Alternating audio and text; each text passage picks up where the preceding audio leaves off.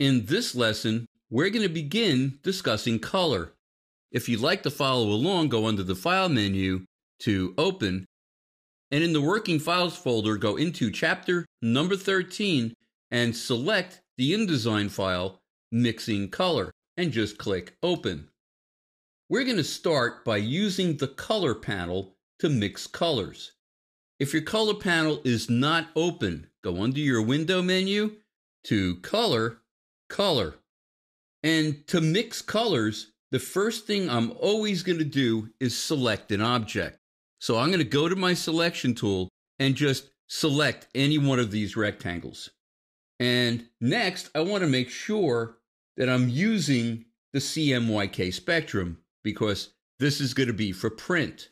So I'm going to go under my Options menu of the panel and select CMYK. And I get my CMYK sliders. Let's say I wanted to mix some sort of a blue. Well, I'm going to click on the cyan slider, and let's say I drag it all the way up to 100. Now for magenta, I'm going to drag it up to, let's say, 50. And maybe I'll add just a little bit of black. How about 10%? So I have this nice, rich blue. But this is just mixing the colors. It is not saving anything. If I were to click and select some other object, the color goes away. It's not in the panel anymore. Let me go back to the object that has the color. If I wanted to use this color again and again, I would have to save it as a swatch. If I went under my Options menu of the Color panel, one of the choices is Add to Swatches. But let me go back to my CMYK sliders again. There is another way to mix colors using the Color panel. If I go over the top of my CMYK spectrum and just click, you can see that I'm picking up a color.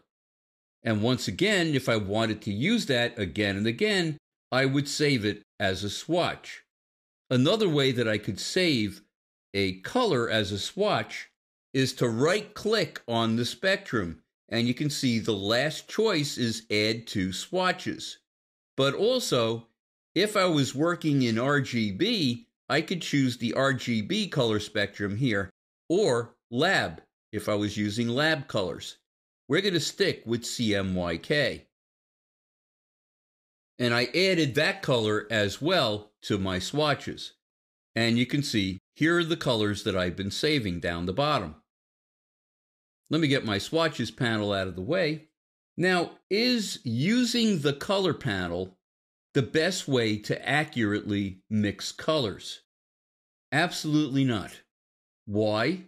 All monitors display color differently. So even if you have a great color sense, you're depending upon a monitor which is probably not entirely accurate. So how do you choose colors accurately? Well, there's something called color books, which we're going to talk about in an upcoming lesson. Now, what if I wanted to pick up a color from a photograph? Is there a way to do that? Well, I'm going to select another one of these rectangles, and I'm going to zoom in a lot closer on this photograph using my zoom tool. Go to my eyedropper tool. I can hit my I key to get there very quickly, and I'm going to find one of these flowers and see if I can pick up the color. I'm just going to click on one of the flowers and pick up the color of that flower. Now, this is RGB because the image itself was never converted to CMYK. Now, that doesn't mean I can't convert it to CMYK. I can actually do it under the Options menu of the Color panel. And I just have to be aware that the color may change.